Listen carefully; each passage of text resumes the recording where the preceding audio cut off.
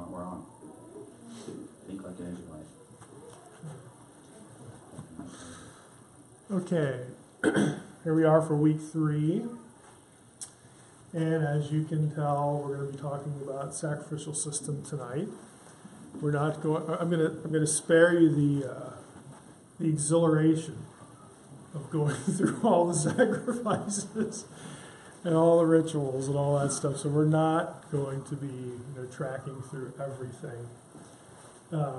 We are going to hit some sort of conceptual aspects of this, again, just to help us, if possible, kind of get our heads wrapped around the whole logic, of some of the things that they're doing. And in this case, more broadly, what are they thinking when it comes to what priests actually do? Why they do what they do, procedurally, methodologically, and all that. Now, if you were here the first week, we talked about 2 kinds of impurity. Also, again, the terminology in some translations would be uncleanness. There's ritual impurity, and there's moral impurity. Ritual impurity, again, this was temporary. You basically couldn't avoid it. Again, there were procedures that would take care of your ritual uncleanness, your ritual impurity, and it really referred to either you doing something or something happening to you that made you unfit for sacred space. And again, most of the time, these are very natural, unavoidable, normal things. Moral impurity was a little bit different because it doesn't exclusively, but it largely revolved around committing certain abominable acts. And this was more enduring. There weren't necessarily any sacrifices to take care of the way committing a moral abomination infected you, infected the land, infected sacred space. The remedy, if you want to call it that, for moral impurity was either the death penalty, exile from the community, or again, corporately exile from the land if the moral impurity was broad enough and significant enough. There are certain moral violations that involved restitution. So in that respect, again, if you weren't exiled, if it wasn't a death penalty offense, there was a sacrifice that was made, but it was made to, again, be part of a restitution process. So there are some of those. We talked about both types of impurity. The sacred space, again, was last week. Again, the ritual or the ritual uncleanness, again, contact with any number of natural processes and substances we talked about. Examples were these, again, just to give you a few specifics here. Again, childbirth, genital discharges, touching something dead, skin disease, whatnot. And again, the reason we covered this was that there's a disconnect, and it's intentional, between being rendered unfit for sacred space in a ritual sense, in a sense where we have to sort of quarantine you to teach the principle of this is God's space, this is not God's space. Again, all these different rituals would reinforce that difference. Some of the things that would put you in that state would reinforce that difference. It had nothing to do with morality, whereas moral violation, of course, did. Moral, again, transgressions of this nature. This isn't an exclusive list, it's just a few. The word abomination typically gets associated with these things, various sexual transgressions. Idolatry was a big one, bloodshed. Again, taking of innocent life was another one. But they were different. So we put this little chart up to sort of quickly encapsulate the differences between the twos. Between the two, there was the type, the source, again, how you get it, what it involves. what the effect is, temporary versus, again, something more serious, and then resolution. So this is mostly what we talked about in the first week. Last week we talked about sacred space, and again, that has to do with this God-like place. Okay, sacred space was about, this is where God lives, this is land God owns, it's land where God occupies, again, all of these concepts. And that was where God comes to meet humans. We went through a whole sort of litany last time about how these places were marked. Could be a tree, could be a tabernacle or a tent, could be a temple. There were places that were, again, conceptually associated with God's dwelling place, gardens and mountains we talked about last time. Again, to telegraph God's otherness, his remoteness, his transcendence, all these different ideas. And when God comes to earth, there are places on earth that, by virtue of God's presence, become sanctified. They become sacred spots. And so this is why you would have Old Testament people build an altar there, maybe build a tabernacle there, put up a tent, plant a tree, all these different acts that we talked about last time. Again, a quick overview. We also talked about the rationale not only for sacred space, and in this case, again, some of these impurities. Let me flip close here. There were three of them. One was, again, going back here, this life and death kind of situation. That's the first one here. But why the different rationale? Why these procedures? Both to make you fit for sacred space, and why do certain things infect you and other things not?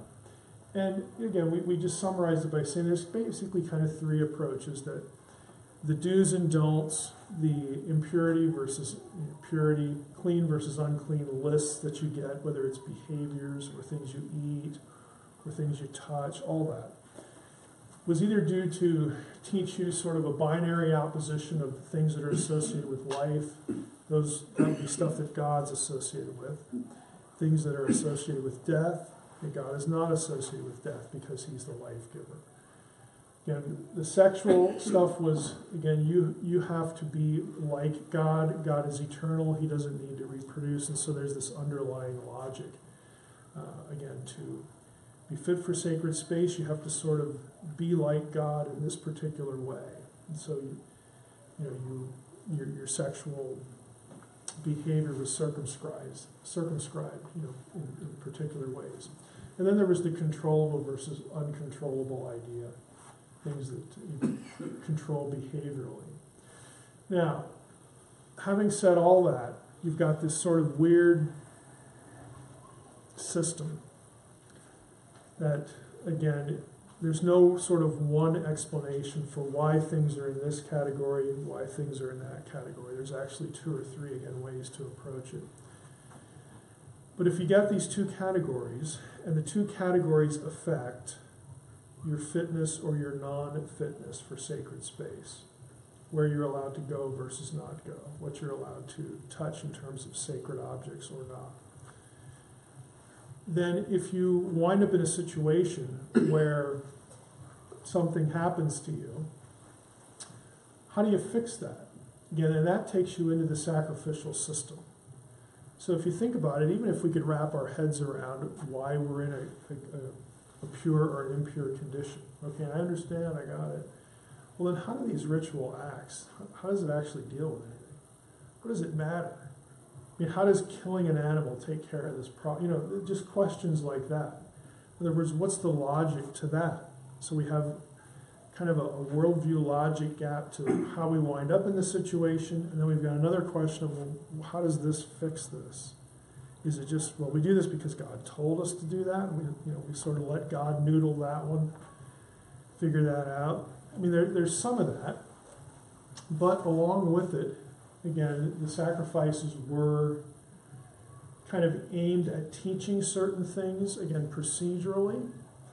And there's also going to be sort of an effect of the sacrifices in the way they're talked about. And that's the part, the ritual part is sort of, there's kind of a living object lesson sort of situation going on, where again the priest is going to be doing certain things, and because the priest is sort of like a God proxy, he's allowed on sacred space, he's allowed to hold this or that object, he's allowed to penetrate into the tabernacle so far, and all that kind of stuff. Since the priest is kind of a God proxy, what he does, as we're going to see tonight, would have mimed or mimicked certain things that God wants people to know about him. So there's part of it's a kind of a visual object lesson, conceptual object lesson. The other part, what the actual ritual does, is kind of where we have to say, well, if God says it does that, in other words, if you do that and God said, do that to take care of this problem and we're good, well, that's a little bit of a faith statement. It doesn't have to make, biological sense, okay, or, human sense. If God told you to do this, yes, there's going to be something you're supposed to think and something you're supposed to learn here. But if you do this, you're obedient, and then you and God are okay. God will allow you to visit him. Okay, in other words, you're not under threat. You don't have to worry. You're fit for sacred space. So on and so forth. So there's two sides to this. So the sacrifices. These are other questions. Why don't the sacrifices take care of all kinds of impurity? Why not? Why are the moral ones sort of left out? Why are they an exception? Why is that treated so severely? If ritual impurity requires keeping death out of the sanctuary, you can remember certain things associated with death, like touching a dead carcass. That made you ritually impure. Well, good grief, there's a lot of death going on in the sacrificial system. Like, what's the logic to that? Why am I impure for touching this cow that keeled over? But then I take a lamb or something, I give it to the priest kills it, and then sacred space is okay with that, because I'm supposed to take the animal into a sacred area, and then the priest, will do the ritual. There's death on holy ground there, so how does that make any sense? So that's a question that is kind of obvious. And then how does the whole process sort of mime or imitate God? Let's talk about the steps. We don't often think about kind of navigating through a book like Leviticus or something, that else that has ritual procedure in it. But it's kind of instructive, in certain ways, again, just broad conceptual ways. So the priests had to ritually purify themselves before any of this starts. So they wash and so on and so forth. They make sure, again, in terms of their sexual behavior, and have I abstained X number of days? Am I okay? They got to sort of go through the whole check down list. Make sure they are fit themselves, and then they've got to wash according to the ritual procedure. And once they get done with all that, then they're allowed to go onto turf that God occupies. So there's sort of a preparatory set of procedures and things that they have to think about to get ready.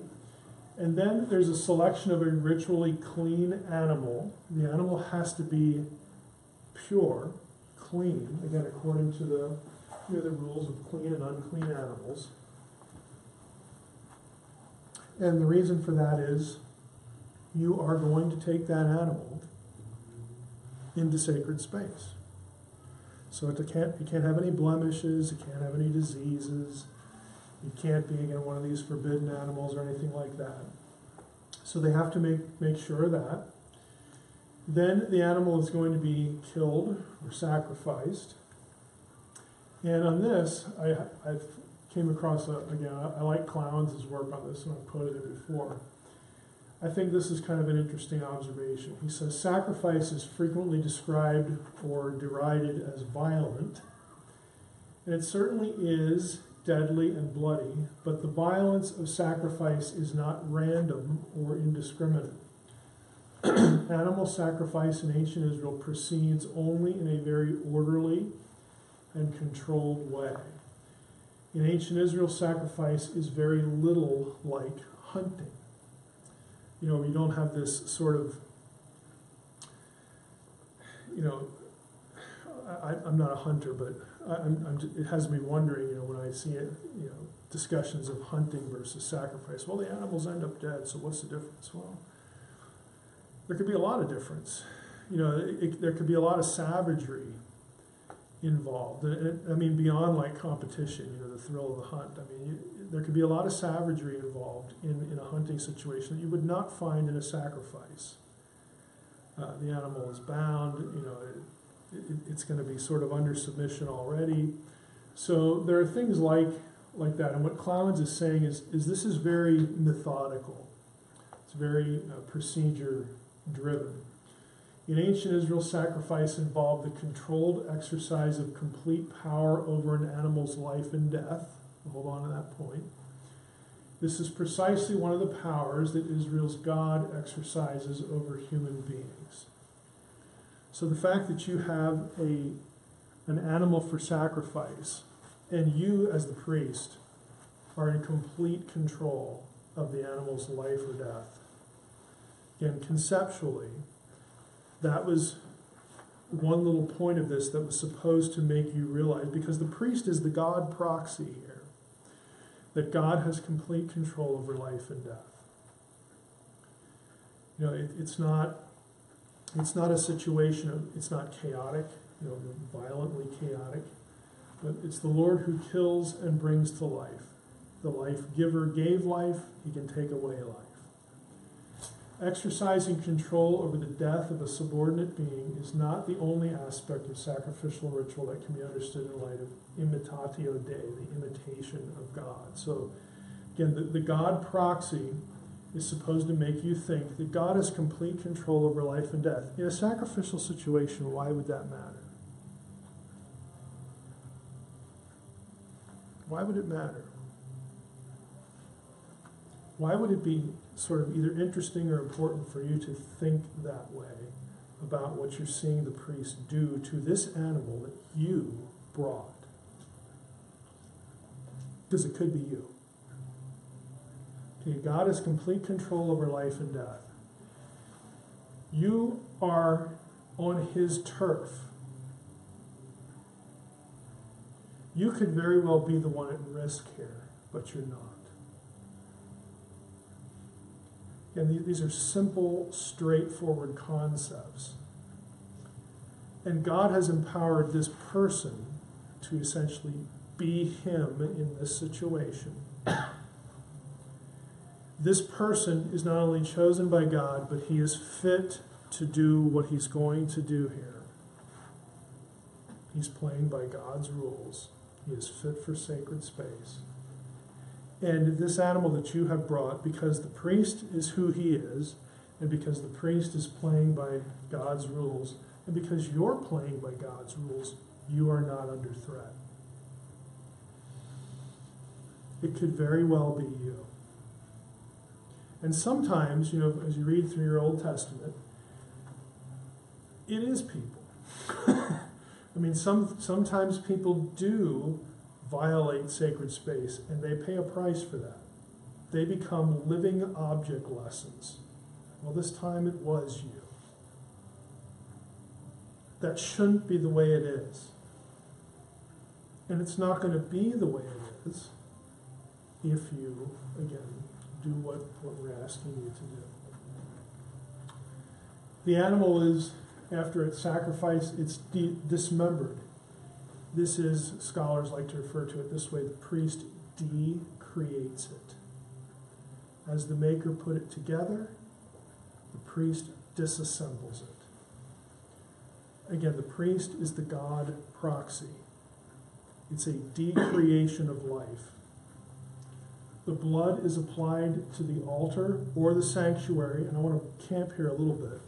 Do you realize that in the Old Testament sacrificial system, we as Christians are taught, not wrongly, but I think imprecisely, we're taught that the sacrificial system was a typology or typified the sacrifice of Jesus on the cross. On some conceptual level, that makes sense. But it doesn't take very long if you're actually reading through the sacrificial passages that are supposed to typify the cross that you notice the blood never gets applied to people. And you get all this New Testament language where the blood is applied to the sinner in some way. Just the concept of having your sins taken away by the blood or covered by the blood, or these phrases that we're used to thinking about with the cross, that the blood has some sort of washing impact on you. That you would think, well, if it does that, shouldn't it be like applied to me in some way? Like, shouldn't the priest dab the blood on the person if the person is the one being made clean? You would think that, but that never actually happens. The only time that you have blood applied to a human is when the priests are initially sanctified, when the whole priesthood system gets set up in the Torah. The first time they get ready to use it, the priests are set apart by that. They put the blood on the earlobes and the toes and the thumbs and all that stuff. And a similar ritual that's sort of like an annual re-sacralization of the priesthood. It's really unusual. Okay. You also had one other occasion when the first time that when they received the law and the community, Israel, enters into the Sinai covenant with God at Sinai, they offer a sacrifice, and part of that procedure is sprinkling the blood on the congregation. Now, it's not like they ran around and, everybody get in a line here, you're going to get a little drop here.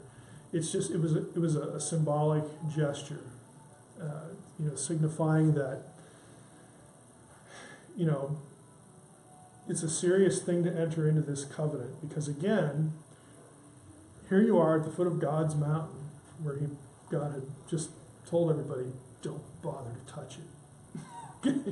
Don't touch the mountain, lest you die. And then we have this ceremony. Only Moses and the elders, we looked a little bit at it last week, are allowed to go up there. But the effect is that this agreement we're making here, you've come to my mountain, I have come to earth, you're my people, you've come to my mountain, I've brought you out of Egypt. I've done some pretty spectacular things on the way, to getting you here. That this covenant is sealed with blood. It's made and sealed with blood. Because again, it could be you. I could have left you in Egypt. I could have destroyed you. Any number of places here. You should realize that if you break this covenant, sort of may it be, done unto you. That kind of situation. There's a cost. But this animal, or these animals, again, are in your place. It's the only time you see the congregation get blood sprinkled on them or anything like that. So you look at the sacrificial system and you think, man, that one element that kind of, it would make sense to have that happen in the Old Testament if the analogy to that was Jesus. But it doesn't. We'll talk about kind of what some of the language that's used there. But the blood is actually applied to objects. It's applied to the altar, some of the frames of the sanctuary. Of course, in the Day of Atonement, it's sprinkled where? On the lid of the Ark, the Ark of the Covenant there. The seat of propitiation, as some translations have. The blood is actually applied to objects on sacred space. The reason is because, let's just take Day of Atonement. It's the only time when blood penetrates that far into the holy place. Why does blood need to penetrate that far into the holy area? Because you got a guy going in there. You have to disinfect sacred space so this guy can walk in there and not end up dead. It's like the blood is supposed to have this purgative effect to insulate God's space and his objects from you. Okay, it doesn't clean you up. It protects this stuff from you, from infection, from defilement by human occupation. It's really to illustrate that one idea that God is only going to be okay with you visiting his living room or whatever if he tells you how to prepare yourself. And the reason is not so that, it's not really about you, it's really about God. It's really about his space. And the whole idea is that, well, we must be kind of icky. Like, we could just really mess this up. And again, it's not that God doesn't love his people. He does. But the whole point is that this space is different than any other place you go. That's common. This is not. There's something different here. And so you do these kind of bizarre things that have these bizarre kind of maybe even offensive ideas attached to them. But the whole idea is designed to teach you that you don't just come here when you want, under your own terms. That's not the way this works. We have to do something here to make it a little strange so that you understand that God's presence is not like your presence or any other presence. It's different. It's other. So you have, again, these trappings. You get parts of the animal consumed in flames. Other parts are eaten. Again, the fire brings, it harkens, back to the God as a consuming fire, line at Sinai and the whole Sinai event. And so when this is repeated, again, the tabernacle is mobile, the temple is going to be somewhere in Jerusalem later on. When parts of the sacrifice are consumed in fire, again, in theological theory, that was supposed to jar the mind of the person into thinking, yeah, God really could have incinerated us back there at Sinai. But he didn't. He entered into a covenant with us instead. I could have been toast. We could have been toast. But instead, again, the sacrifice takes our place. Parts of it are about a meal. And this is, again, I don't want to use the C word in a New Testament sense, but this is communion. Okay, this is about fellowship with God. God invites the elders up. They see the God of Israel in Exodus 24. They have a meal. Again, this is about you're a member of the family. And one of the things that, again, in this culture and lots of cultures that people do to promote family unity, family time is to have a meal together. And it's a symbolic act. You're in God's house, on his property, and he's inviting you over for a meal. It's a communal act. So Clowen says, again, with that as backdrop, God too selects, kills, and appears on earth as a consuming fire. Sacrifice then ought to be understood metaphorically. The offerer and priest play the part of God. The domesticated animals from the herd and the flock play the part of the people, particularly Israel. As God is to people, so too during the process of sacrifice are the people of Israel to the sacrificed animals. Again, God has power over life and death. Even the act of selecting, and yeah, you have clean and unclean rules here, but even the act of selection tells you something. It harkens back again to Deuteronomy 4, Deuteronomy 32, Deuteronomy 7. That why did the Lord choose Israel? Because they were just awesome? No, it's like you're just the lowest of the lot here. You're the smallest. There's really nothing spectacular here. Deuteronomy 7, 7 and 8. God loved you because he loved you. Doesn't have to sound logical. That's just the way it is. Even the act of selection, this animal and not that animal, is designed, again, to bring some of these concepts back to memory. God could have chosen somebody else. He really could have. What's to prevent him? It didn't have to be us. The imitation idea, again, recognizes God's lordship over creation, again, this life and death, his lordship over Israel, this people, not that people, this animal, not that animal, and of course his presence, that's sacred space. Rituals reinforce the principle of sacred space, common versus uncommon, common versus sacred. The blood is not applied to the people who bring the sacrifices. Here are your exceptions. We just mentioned those. Again, none of the above in these situations was about sin. It was about purgation.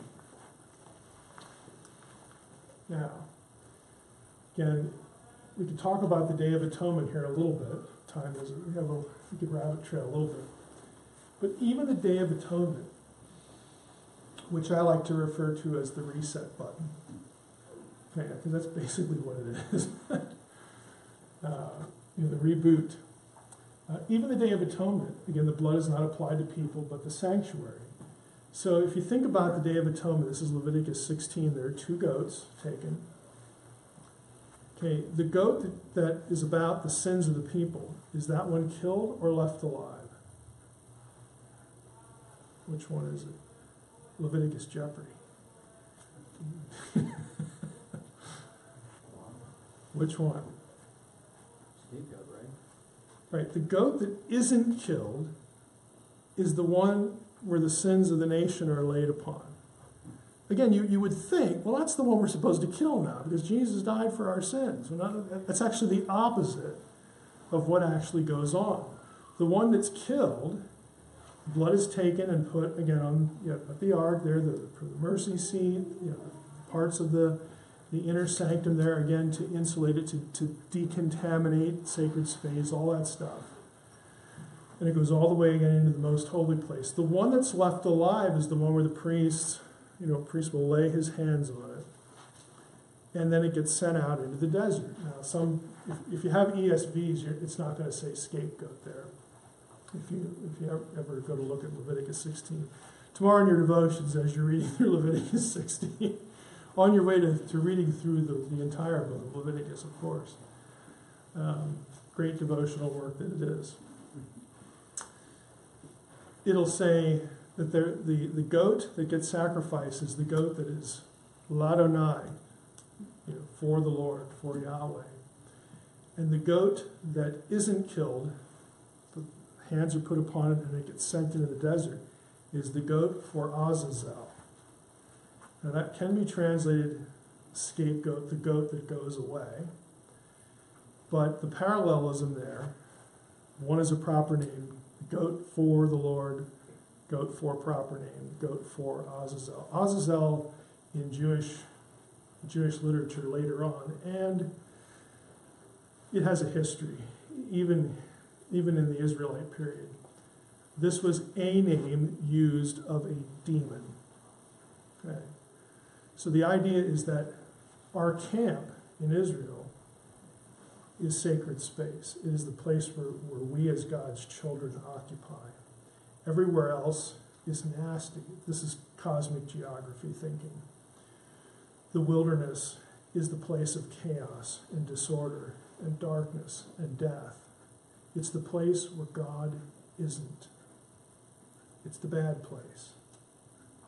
And so we naturally send this goat out there because that's where sin belongs. Doesn't belong in the camp, belongs outside the camp. Now, you can read actually I guess to them it wasn't funny, but to us it might be funny. There are actually episodes where they would assign a person to follow the goat to make sure it didn't turn around and come back. And they would even get to the point where they would drive it over a cliff to make sure it died so that it doesn't come back, because it was like, it's unholy now. It's spooky, it's creepy. Sin belongs out there. We don't want it to find its way back. This is the logic, by the way, for 1 Corinthians 5. In the church discipline passage, that the unrepentant sinner, you deliver him unto Satan. The church is what? Holy ground. This is where God dwells now in the presence of believers corporately and individually. So when you have an unrepentant person, you put them outside the camp. Now, they may stay out there, and then they'll be destroyed. It's, the destruction of the flesh kind of thing. That's where Satan is. Satan isn't in church. He's out there. Satan isn't where believers are. He's out there, or at least he's supposed to be. So it was the same kind of thinking. Just applied to the church situation instead of the camp of Israel. Same sort of thinking.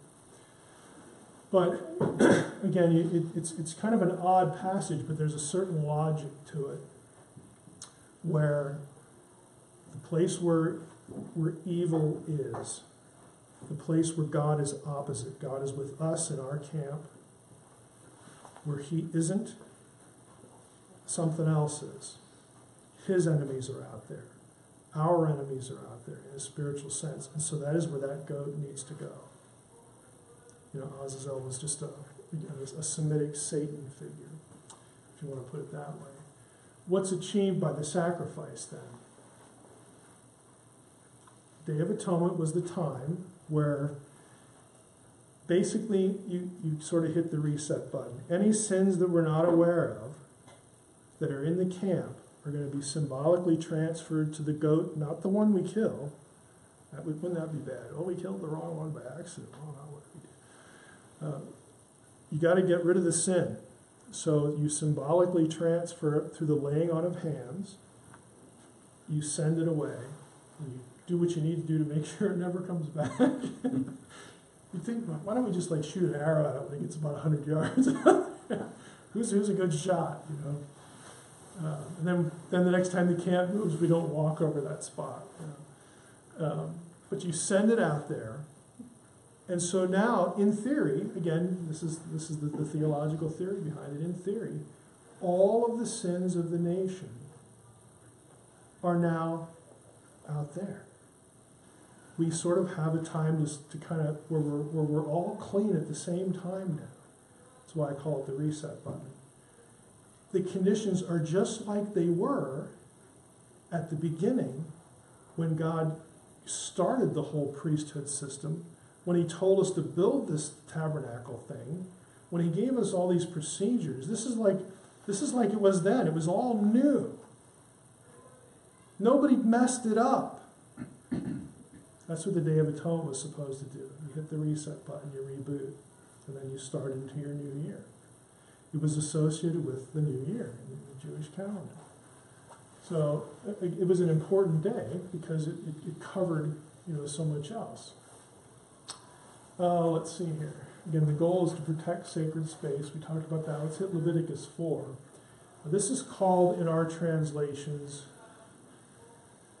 it's kind of both okay and unfortunate. The sin offering, Hebrew it's katat, comes from kata, which is one of the words for sin. It means to miss the mark, to have some deficiency. This is the sin offering. It's really better understood as taking care of things that are deficient, things that have been rendered impure or unclean. See, what misses the mark isn't your moral behavior. If your moral behavior, again, is bad enough, this isn't going to take care of you. If your moral behavior is bad enough, you're either going to be exiled or you got a death sentence hanging over you, and there is no sacrifice for that stuff. This is where we blemish ourselves, other people, objects, sacred space. That's what misses the mark. Okay, that's what needs to be decontaminated. Again, and if you do that, Leviticus 4, and it says that more in other places, if you do these things to decontaminate yourselves in sacred space, then that blemish, that sin, is forgiven. You're okay. Things are okay between you and God. You're allowed back into God's presence. The sin offering, again, doesn't take care of moral violation. It takes care of the fact that there's something about you that is between you and God. Your state of impurity. We need to take care of that. So it's decontamination to protect a sacred space. Guilt offering. The term used here, asham, also refers to restitution. And if you actually read through the passage, this is going to be involved with restoring something lost to someone. Could be through theft, could be through accident. something like that. You have, again, a sacrificial ritual, plus, again, there is some reparation that needs to be made. And once restitution is made, the guilty party is kippur.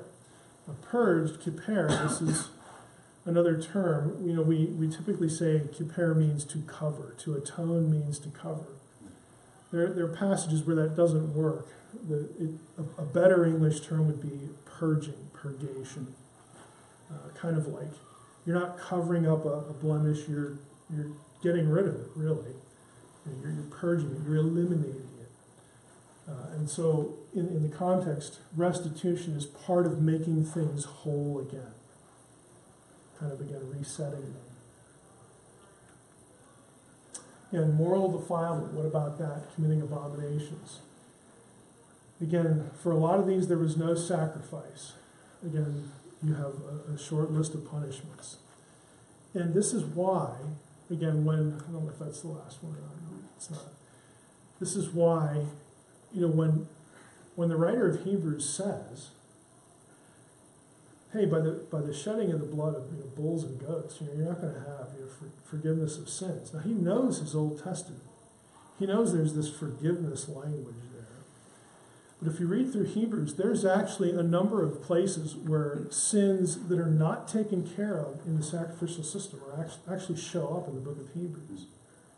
And they are covered by the superior offering, which is Christ. So when he gets to that point, and he's telling, again, people who know the system, they're Jewish believers, that the blood of bulls and goats, how limited that was. It's not going to take care of you in terms of your conscience, for instance. How you know that you did this and God knows that you did this, and we don't have a temple anymore. So, what good are these offerings, even if we were doing them? We not only can't do most of this, but even if we did, most of this stuff's about purifying some building or some object or whatever. It doesn't take away my guilt before a holy God. In the Old Testament, God would have just eliminated me. Okay, you're out of my mind now. You're dead. Okay, it's like you're just removed from the picture, or you're exiled from the community. You are forgotten. You are divorced from the only people on earth who have the oracles of God. They are the only people on earth who have the truth about who the true God is and how to be rightly related to him by covenant. If you're kicked out, if you're exiled of that, good luck. It was a serious thing. Even if you're not killed, But so what is this? What does that system solve? Well, the answer is, it didn't solve a whole lot. And that's the whole point of the book of Hebrews, that now we have a great high priest who offered himself as a sacrifice. He's eternal. Once he was finished with that, he rose from the dead. He sits down at the right hand of God, the God who sent him to do that. They had this conversation in Hebrews 10 that, okay, I'm going to be preparing for a body for me, and I'm willing to go down and do this, and everybody knows what it means. Okay, this is why the writer of Hebrews says what he says, because there's none of this going on with Jesus. Well, which ones does it cover and which ones does it doesn't? How bad is it going to hurt? There's none of that talk. None of that. Now, Clowns, again, back to the old system. The problem with these sins, again, these categories, the ones that aren't covered, idolatry, sexual transgression, and murder, the reason that they bring about exile is that God so abhors them that God cannot and will not abide in a land saturated with the residue left by their performance. What would things be like if God looked at us the same way now? Honestly. God's going to be pretty lonely. Okay? Idolatries. You go through the New Testament and some of Paul's letters to Gentiles. Every one of those they've done. And lots more. He has these whole lists, these vice lists, okay? And here you have, Paul talking about these things. Just adds another dimension to why Jews would have been real ticked off. It's like, well, how do these guys get in now? And, look at Well, the reason is because of Christ. Because we're not under that system. So we can start there with our discussion. But, back in the Old Testament, it's like, God's like, I'm just not going to live with you people. Just not going to do it. When the land's defiled, God will move or move you. Ritual defilement concerns those things which threaten the status of defiled individuals vis-a-vis the sacred. Those who are ritually defiled, those whom they ritually defile, those animals which when dead are considered ritually defiling, are banned from the sanctuary. But again, you can take care of these problems, you just can't take care of the other stuff. The moral ones work very differently. They threaten not only the status of the individuals in question, but the very fabric of the society, the whole fabric of the community.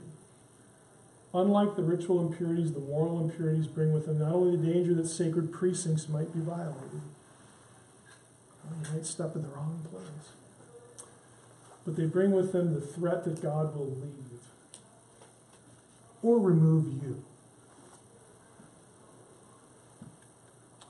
The typical understanding of the relationship between daily sacrifice and grave sin is, I believe, backwards. It is not that the daily sacrifice undoes the damage done by a grave transgression. Quite the contrary. A grave transgression undoes what the daily sacrifice accomplishes. Now I threw this in here because this is kind of interesting. Every day they had to do a couple sacrifices. What are they for? They're kind of like to kickstart the day. We all start off on the right foot. Sacred space is okay, we're starting out our day now, and nothing's blemished, we don't have any of these problems with people being infected. If you had a problem 5 days ago, you might be in day 5, you got 2 days left, okay, we got that. But we all kind of start off on the right foot here every day. And what he's saying is, look, the really grave transgressions, the daily sacrifices can't fix that. The land is infected. It is by definition impure. And so God has a decision to make. I either leave or you do. And of course, in the exile, the choice was actually a little bit of both. God left, the glory left the temple, and they were just annihilated, driven out of the land. So that's what I wanted to cover tonight. Again, it's just a little bit of the conceptual logic to it. And I think for us, again, the tie-in is Hebrews. When the writer of Hebrews is talking about the superiority of what Christ does, he's not only talking about things like, we don't need to keep repeating this. Well, that's great. That's great, especially like filling the temple. That's good. We don't have to do this endless repetition. But he's also talking about coverage. And not only even beyond coverage, he's also talking about the fact that you, as a sinner, can look at that sacrifice and know that it does more than just protect God's turf. It actually results in God looking at you as though you had not sinned. Looking at you like you are Christ, because you are in Christ. The result of that sacrifice is much wider in its ramifications than any of these were, even on their best day. So it's not just a repetition. No, we're saving lots of time here by doing the Jesus thing. No, it's a whole lot wider than that. There's an internal dimension to it,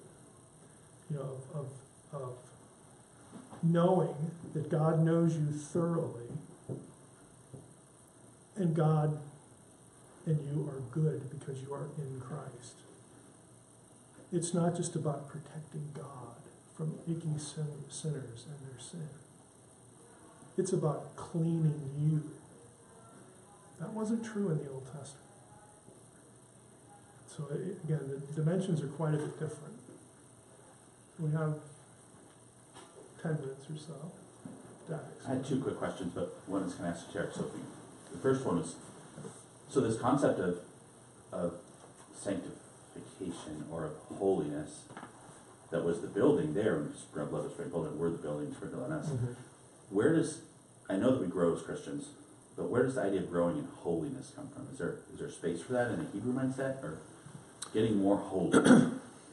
Yeah, I think all these conversations, whether they're Old Testament, because the Old Testament people were not, I'm going to go back to the word I always use, and that's merit. Oh yeah. An Old Testament person knows that I can do all this stuff. I can jump through every hoop.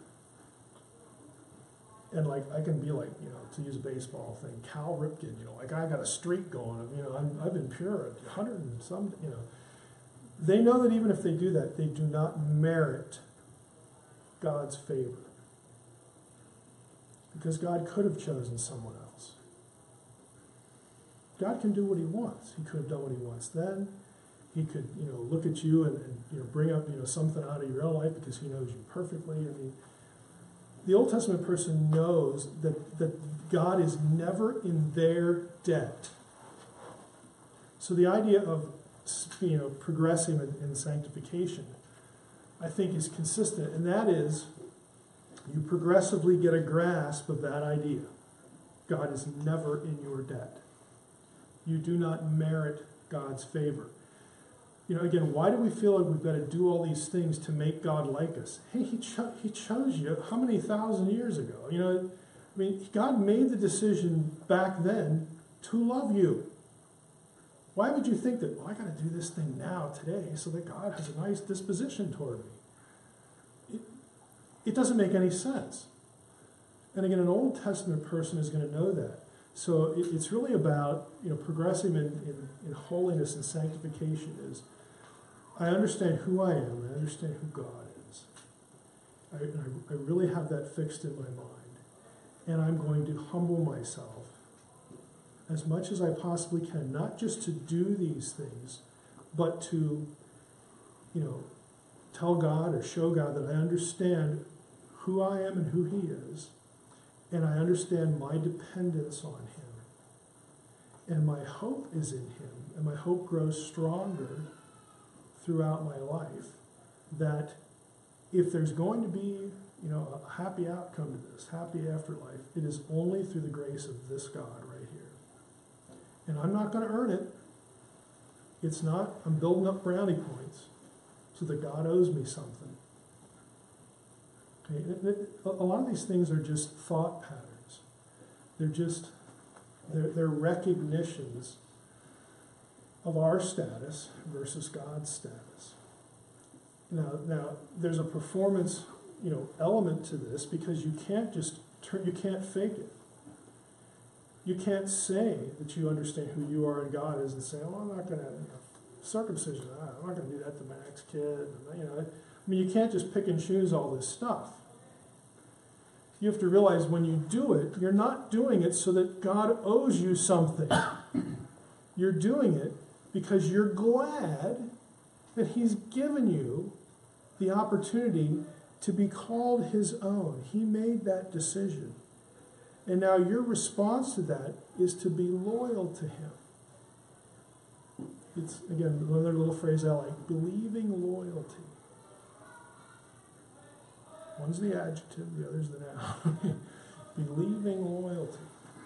Now, I don't really understand how I'm going to live. I'm speaking as an Israelite here. I don't understand when I die how I'm going to be with the Lord. I don't know how that works, but I believe that Yahweh of Israel is the God of gods, and that he chose our ancestors, and I'm part of that. And if he says, now, because I've chosen you, I want to teach you some things. Do this, don't do that. Go here, don't go here, so that you learn, who I am and who you are.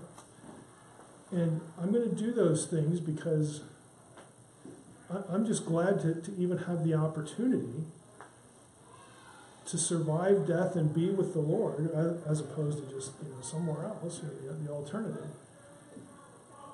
And I'm never going to get to the point where God owes this to me. What I do, I'm going to do because I'm grateful. And I'm going to show what I believe by what I do. So my other esoteric question is the idea of the system and the sacrifices, and one of them was that God doesn't procreate or sexuality is.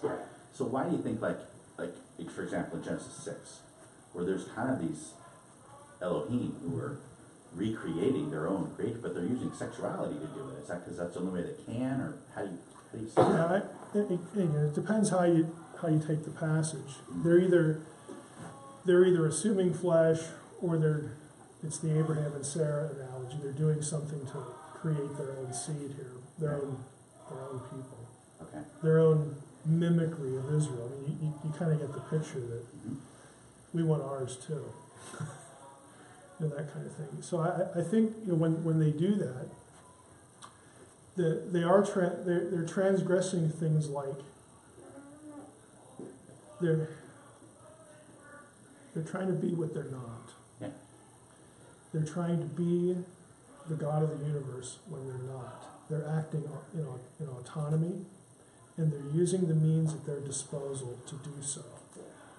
Because they can't sort of step out of the relationship and make their own rules and be unaffected by that. They are still subservient. They're still subordinate. By virtue of the fact that they're created beings, and there's only one uncreated being. They're never going to get out of that relationship. But again, in sort of I don't want to call it sad because it's awful, but it's sort of a pathetic way to be more than they are. They're doing stuff like this. They're transgressing these boundaries.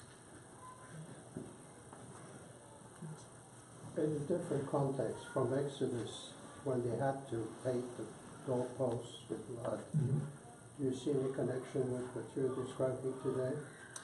Yeah, the Passover is not a ritual it's not part of the sacrificial system. It is a festival, to commemorate the deliverance from Egypt.